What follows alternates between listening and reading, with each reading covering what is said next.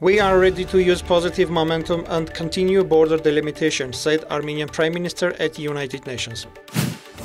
UN support for Armenia's efforts aimed at fair and lasting peace in the region is extremely important, Pashinyan.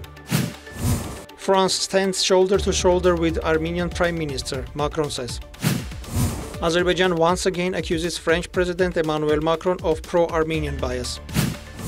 Georgian Prime Minister Irakli Kobakhidze welcomes peace process between Armenia and Azerbaijan.